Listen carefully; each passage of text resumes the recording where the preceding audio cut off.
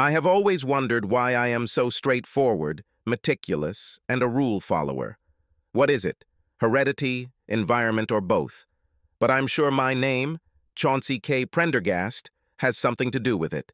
It may have been hereditary, as both my parents and both grandparents were conservative and unusually fussy. However, since everything the six of them taught me was also conservative, precise, obsessive-compulsive, or conformist, it could certainly be due to the environment. It took a lot of time and unusual experiences before I answered this question satisfactorily.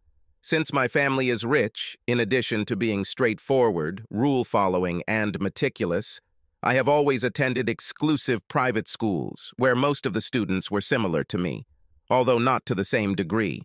We all wore coats and ties all year, and in warm weather, shorts with creases. At school, I stood out only because of my size. By the 11th grade of high school, actually college preparatory, my height was 1.96 m, and my weight was 104 kg, my adult height and weight. I've never played sports. The only time I ever sweated was when I was playing as a forward in basketball, or as a third winger on the offensive line, or as they call it, a big ass in football, or when I was doing weightlifting to prepare for those sports, always in ironed uniform or workout clothes. I went to Princeton and always wore tailored pants and designer shirts. My hair was always perfectly styled. He never drank beer, only fancy cocktails, and even those in moderation, and was a staunch supporter of the Code of Honor. I only dated women who were as close to meticulous as I was, maybe even OCD, obsessive-compulsive personality disorder. I took courses that prepared me for life as a proper corporate executive enjoying a good existence in New York City with 2.4 average children and a nanny. I met my future wife, Anastasia Carnegie, when we were both undergraduates at Princeton. She is a large woman, 5'8", 65 kilograms, but even more elegant than large, always impeccably dressed in designer clothes, with regular trips to spas and high-end beauty salons, as befits the daughter of an S&P 1000 CEO. She is a follower of rules and just as respectable as I am. Anastasia and I had a large 400-plus guest, expensive wedding with a reception at the Gramercy Park Hotel, and we started life in an apartment our parents owned in Manhattan, overlooking Central Park, and with a corporate job that made both sets of parents happy. At a corporate job, we had some difficulties communicating with other employees because they were not like us, but we managed and did not humiliate them. Although I would say that both Anastasia and I enjoyed life to the fullest. Perhaps it was because we did not know what else life had to offer us. Our sexual encounters were enjoyable, but not even close to devastating. All our friends were like us, conservative, designer clothes, corporate jobs, etc. Anastasia and I had been married for 3 years and were both 26 when we went to a popular resort in North Carolina for a week, mostly for fun, but with one business meeting each of us. The resort had an excellent reputation, although it was not official like the usual 5-star resorts we frequented, especially with our parents, such as the Greenbrier or the Four Seasons at Jackson Hole or the Grand Hyatt Kauai Resort and Spa. The clientele was much more eclectic than we were used to, but none of us considered ourselves snobs or bigots, even if some others might consider us as such. So, just like at work, we didn't feel judged or uncomfortable. There were a few couples that particularly intrigued us, since in our sheltered upbringing we had never interacted with such people. One couple consisted of a tall, thin, elegant black man and a wiry Asian woman with unusually large breasts. The other is a muscular black woman who looks like Serena Williams and a skinny older white guy with long hair and pink glasses. Another was an always provocatively dressed little white woman with a pretty face, red-green hair and obvious body piercings, paired with a little white guy who also had piercings, blue hair, and outrageous outfits. I found the last couple especially interesting. I often glanced at the woman and sometimes noticed that she was looking at me. Several times we even exchanged smiles, but without words. I especially enjoyed watching her when she danced to the fast music. She was extremely athletic and energetic. Anastasia and I had a good time, participating in many activities and going out into nature, as well as dining and dancing most of the evening at the resort. I think it was the fourth evening of our stay, fortunately after we had each had one business meeting, when an unusual event occurred. One of the changes included a seafood dish that I didn't like, and I warned Anastasia not to eat it. However, she loved seafood and knew I didn't like it, so she brushed off my concerns. We were having dinner with another couple, dressed almost as conservatively as we were, when during dessert, about 20 minutes after we had finished the main course, Anastasia began to have seizures. Her condition progressed to a flushed face, hives, and then, right at the table, vomiting. The frightened waiter and head waiter rushed to her, but soon their attention was directed to other parts of the establishment, to other people with the same reaction as Anastasia. All hell broke loose in the dining room. Once I had Anastasia cleaned up, a very unpleasant task for someone as meticulous as I was, I carried her up to our room after the resort's assistant manager, now in the dining room dealing with this shit show, assured her that the staff doctor would promptly attend to us in our room. After Anastasia vomited again in the bathroom of our room, I took off her outer clothing and put it in our bed. Soon the doctor arrived. It seems he diagnosed the problem right away, because many other people have suffered the same fate as Anastasia. Seafood poisoning from mackerel. The doctor gave Anastasia a sedative cocktail, which alleviated the symptoms and put her to sleep. By the time the doctor was ready to leave 5 minutes later, Anastasia was snoring so loudly it sounded like a freight train.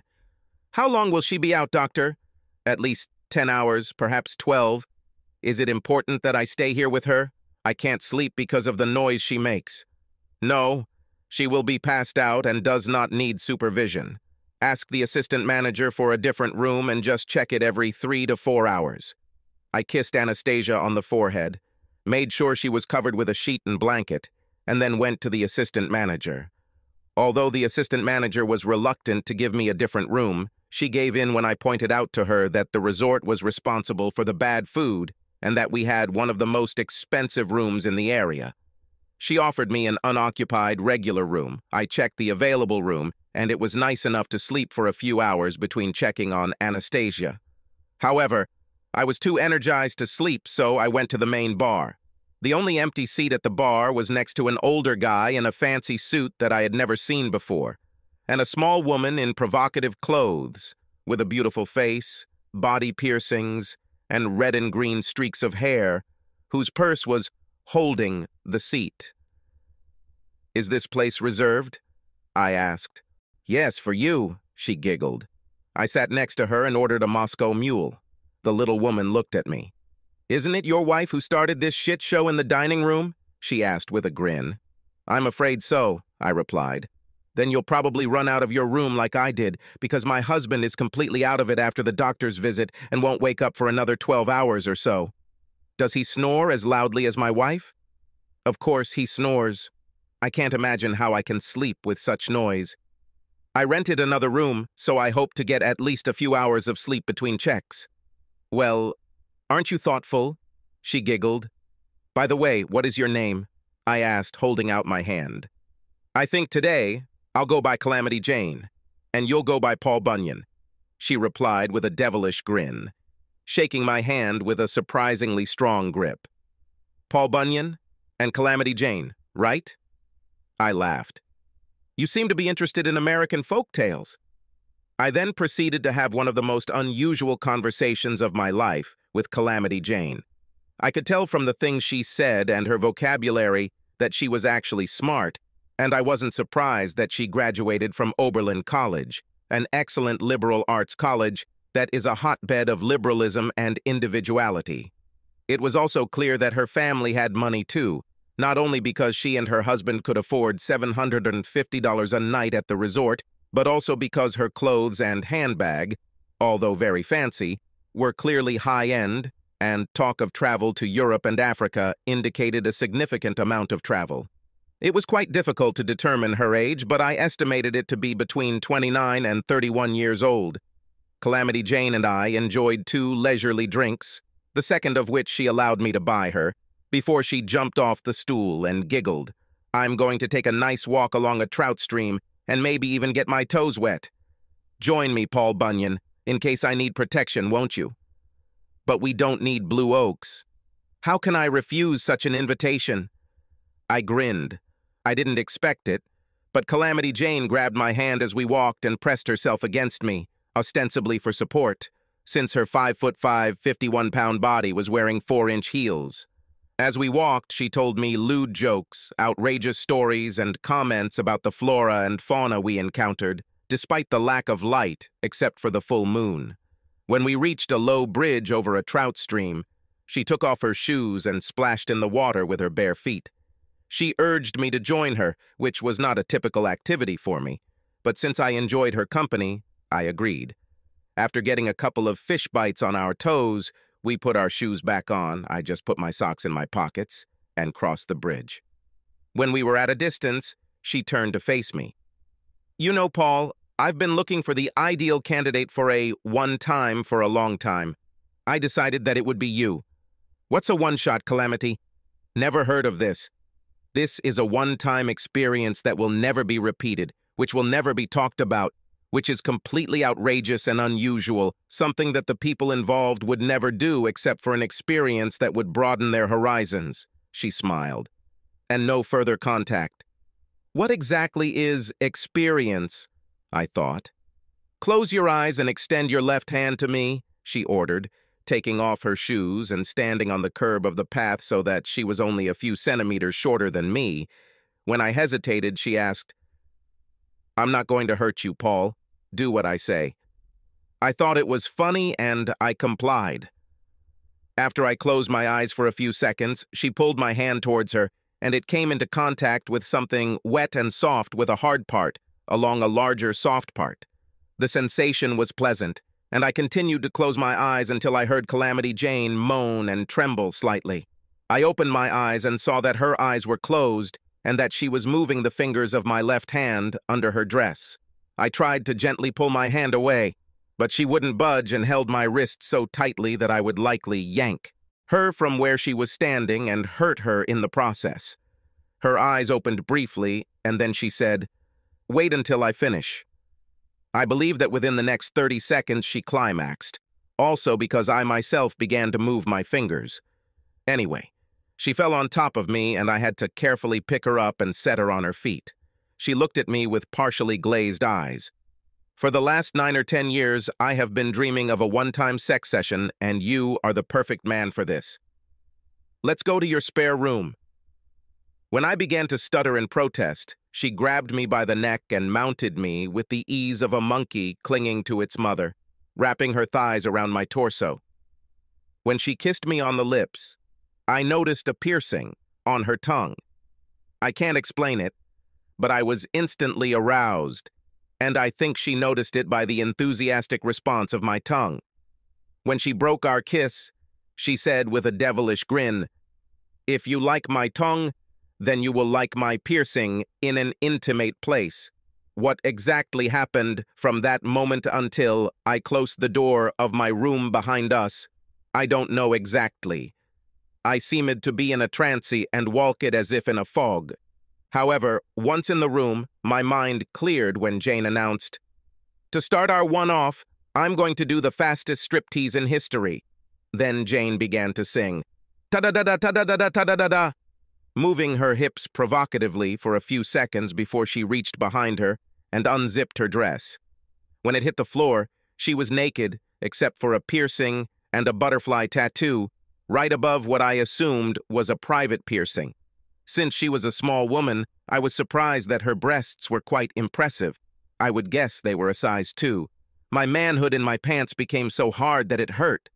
Now let me undress you, big boy Paul, she chuckled, walking towards me. Feel free to massage my breasts while I do this, she giggled. She took off my jacket, tie, shirt, and t-shirt, occasionally giving instructions on what to do with her breasts, or oohing and ahing. I like your big muscles. Next came my belt, after which she pulled down my pants and boxers at the same time, causing them to fall to the floor. Yum, yum, she giggled, massaging my manhood, but said with playful concern, I hope this hog fits inside me. Jane pushed me onto the bed, pulled down my shoes, pants, and boxers, then came on top of me and began kissing me furiously, stroking my shoulders with her hands and pressing her hips against mine. I think she sensed that I was about to explode from just doing this, so she pushed me away. "Tackle my piercing below to prepare me for your hog." Her piercing looked attractive and intriguing. I'd only had this type of sex about half a dozen times with Anastasia, and it wasn't much fun, but judging by Jane's enthusiasm, I thought it might be different with her. And so it turned out. After Jane experienced her first climax with a scream that would have been heard 3 rooms away if she hadn't muffled it with a pillow, I really got into it. This happened because she swore at me and said dirty words, but primarily because she clearly enjoyed it. Her enthusiasm and joy spurred me on too, and by the time she reached her 3rd climax, I was enjoying it. Even though I thought she would be exhausted after 3 climaxes, she quickly recovered, pushed me away, and then growled, pushing me onto my back. "I'm going to ride you like a rented mule." I don't know how long it took before my hog sank all the way in. We were both surprised that it was even possible, given her external dimensions. But the sensation was simply fantastic. I reached the finish line and fired like a howitzer. But she didn't stop. For the first time in my life, after another 5 minutes of her sexual gymnastics, I remained hard, and again I came to the finish line. And this time she reached the finish line almost at the same time as me, screamed, and then fell on my chest. It took me a long time to recover from the most intense experience of my life. She lay there kissing my lips, neck, and face. "That was very, very, very nice, Paul Bunyan," she giggled between kisses. "I can't wait for the 2nd round." Finally, she rolled off me, and we began a very flirtatious, provocative, and enjoyable pillow talk. Suddenly, right in the middle of her sentence, her eyes opened wide and she smiled. "It's time for me to get to work," she giggled. The 2nd round shocked me no less. I lost count of her climaxes and marveled at her ingenuity. And when I came to my release, I experienced feelings of delight that are difficult to describe. After we came to our senses, we crawled under the covers for the first time and quickly fell asleep. I don't know how long I passed out, but I woke up to Jane shaking me. "Get up, sleepyhead. It's time to visit our spouses." She must have had an internal alarm clock because it had been almost exactly 4 hours since I met her at the bar. We quickly got dressed, and after she kissed me passionately just before leaving the room, she said, "You better be back here in 15 to 20 minutes. I'm not done with you yet, and I wouldn't want to look for you. Since it's a one-shot, I want to get the most out of it that I can." I checked Anastasia. She was in the exact same position I had left her in 4 hours ago, making the exact same loud train noises. She almost never snores, so the food poisoning and the sleep-inducing, symptom-relieving cocktail her doctor gave her must have affected her, causing the muscles in the roof of her mouth, tongue, and throat to relax so much that they partially blocked her airway and vibrated. I made sure she was properly covered, kissed her forehead again, and left. As I walked out the door, I obviously felt a pang of guilt and had a fleeting thought of not returning to my nest, but the pleasure chemicals coursing through my brain soon overcame my hesitation, and I returned. Calamity Jane returned to our little nest almost at the same time as I did.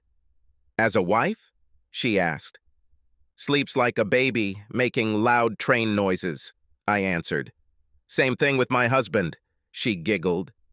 Then she pulled out a silicone object from behind her back. "This will give us even more pleasure, Paul," she giggled again. Why not? I thought. Today there are many firsts. We need to take a shower before we continue our activities. She smiled, and her dress was removed before the word shower came out of her mouth. I kept up. Although Anastasia and I had showered together before, it was rare, and nothing like this time. Wrapping a towel around herself, she muttered, "Take me to bed. I love being in a man's arms." In bed, I did everything she asked. She reached 2 quick climaxes and began to use the item she had brought. What I felt during this round was beyond description, and when we climaxed again, she screamed and then lost consciousness. She collapsed on the bed, temporarily came to her senses, and muttered, I hate you for frying every nerve ending in my body." Then she kissed me passionately and buried her face in my chest. After a few seconds, we both passed out and fell asleep. In addition to being the most multi-orgasmic woman on the planet, Calamity Jane must have had the best internal clock because 3 hours later she was shaking me awake. "It's time to check on the spouses again," she muttered, kissing me. "Ugh, we both need to brush our teeth before we go back," she giggled before we repeated the same procedure as the first time. And again, Anastasia lay in exactly the same position and snored in exactly the same way. I brushed my teeth, felt another fleeting sense of guilt until the dopamine in my brain washed it away, and soon returned to Calamity Jane. Returning to our nest for sex, we did it again. We looked into each other's eyes, and this time we had sex with less aggressiveness than before, but with real meaning. When we reached the finish line almost simultaneously, we both moaned for a good 10 minutes before the feeling of final euphoria wore off. As we were about to go back to sleep, Jane gave my vanity a great boost when, gently stroking me, she whispered, "You're the biggest dude, in every way, I've ever been with. I love all your muscles. It's a pity that this is a one-time thing," and after another kiss, she fell asleep in my arms. This time, we woke up at the same time. Our spouses slept a little over 10 hours. We quickly showered together, got dressed, and then kissed one last time as I lifted her off the ground so our eyes were eye level before we left to return to our spouses. "Thank you for the night of my life," I said sincerely before setting her down on the floor. "The only one in history," she answered. "Now we don't know each other. Remember?" "Okay," I grinned, and we went in different directions. When I returned to my room, my brain was foggy. I sat in a soft chair, looked at Anastasia, and thought about how I could make amends to her. Some ideas popped into my head that made me smile. She woke up 30 minutes after I returned.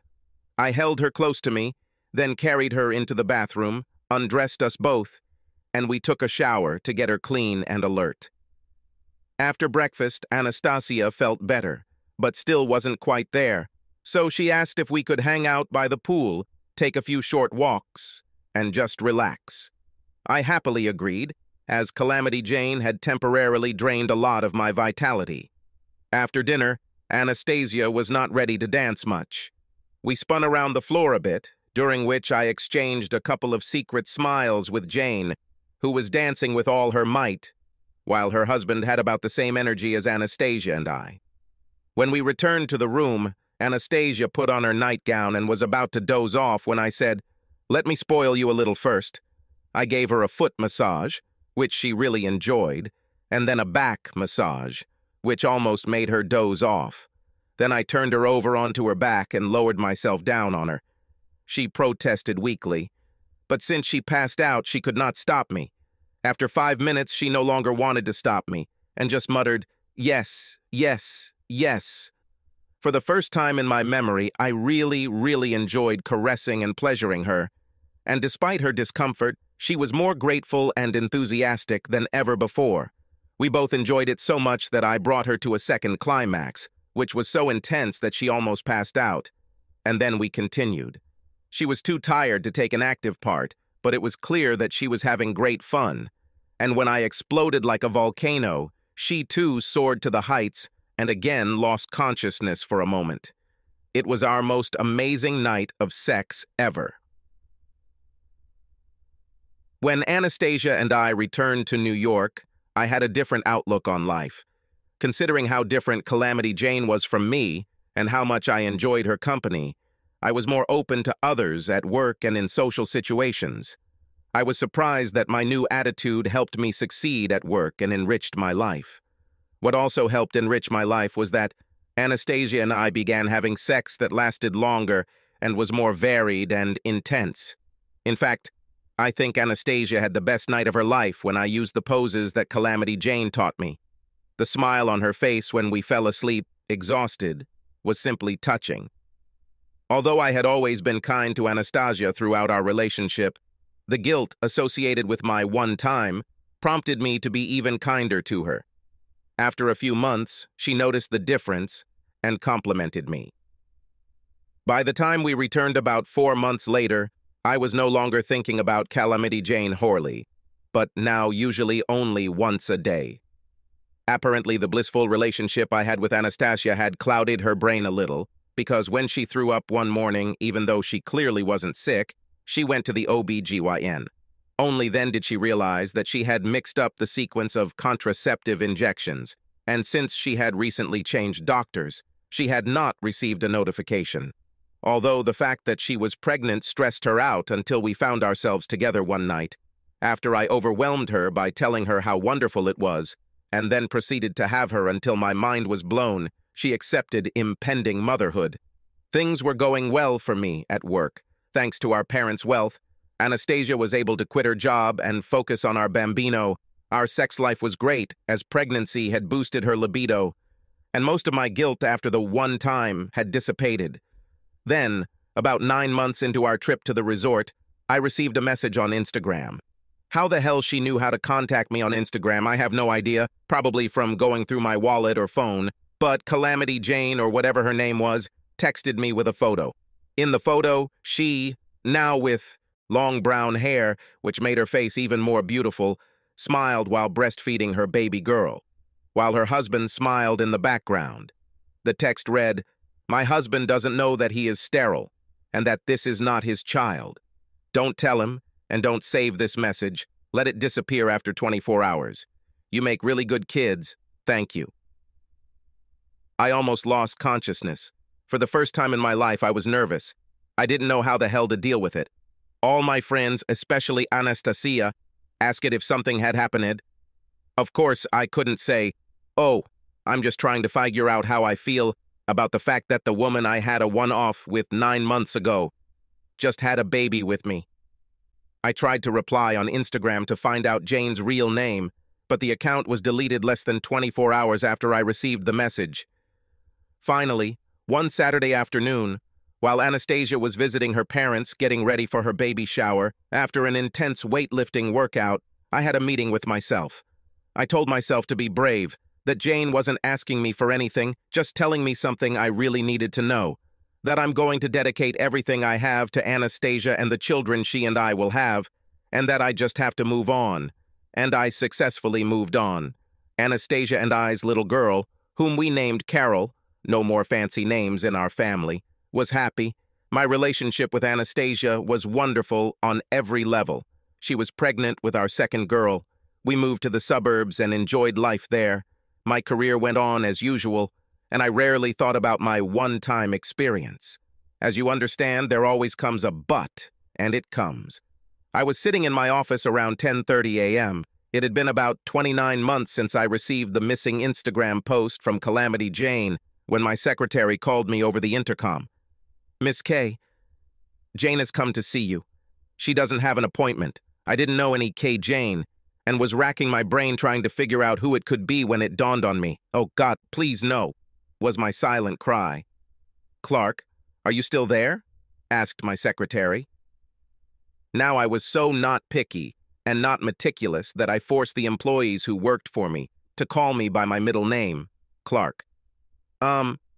Yeah. Stephanie. Sorry, I got distracted for a second. Please send her." Calamity Jane walked into my office with a big smile on her face.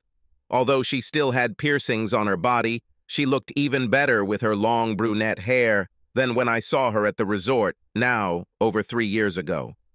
"How are you, Paul Bunyan?" She giggled, walking up to me as I sat at my desk, squeezing my bicep and kissing my cheek before sitting down in my chair. "Why so red?" she giggled. Maybe because I'm shocked to see you. We had a one-time. Remember, something you carefully explained to me was done so that it would never happen again, and no contact in the future," I replied in what I hoped was a stern voice, although, frankly, I was too scared to be strict. "Sorry about that," she replied, not looking sorry at all. "I needed a father as soon as I found out that my husband was infertile. I was at the resort during my fertile period, and I really liked your appearance and posture. I thought, Why not? And then everything fell into place when we had that story with food poisoning. I realized that the gods were smiling at me. I think we had a great time. Well, great time. That's not the point, I stuttered, remembering that time. Why are you here? Well, she cooed, then stood up from her chair, walked over to mine, spun me around a little, and then sat down on my lap. I need another bambino. If I don't get pregnant soon, my husband will test himself and then find out that Susan is not his father. We can't allow this to happen, can we? She giggled and then stuck her tongue in my ear. The middle of next week will be my most fertile period, and I will be in Boston. You have clients there. I'm sure you can arrange a business trip for Wednesday or Thursday. I need a second one-shot. Returning from Boston and 9 months later confirmed by another fleeting Instagram post of Calamity Jane breastfeeding her second little girl, I promised myself, as nice as 2 one-shots may be, I swear that 3 one-shots will not happen. Subscribe to our channel so that your second chaff doesn't cheat on you, and go ahead and listen to the next story, because this story is nothing compared to the next one.